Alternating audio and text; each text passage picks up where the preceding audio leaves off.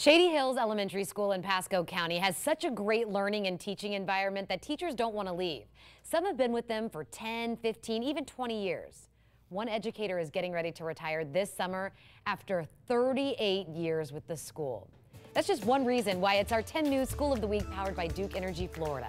10 News reporter Sean Stryker spent the morning at the school to check out all the buzz. Shady Hills Elementary School, they're doing some great things, and they have been for a while. Shady Hills opened its doors 45 years ago, and it's grown strong community roots ever since. We're really a community school, and I think it shows in our academics. Now, just because this school has been around since the 70s doesn't mean it hasn't kept up with the times. A couple years back, it underwent a major renovation, and technology is a big part of the learning experience. I think we need a D, right?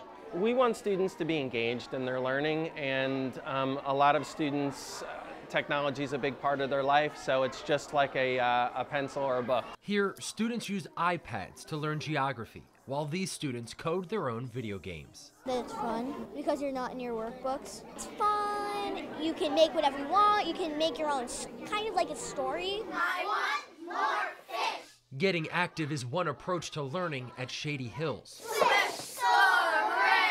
First graders act out phonetics and use their body to work on spelling.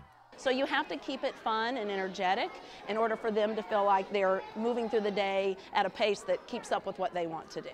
Teachers who are prepared to act a little silly for the sake of learning are just one reason why Principal Barker says Shady Hills is a high-performing school. So we have a lot of experienced teachers that are cohesive teams over a length of time, and I think that's been a huge part of our success. And with success and strong community support, Shady Hills Elementary should be around for many, many years to come.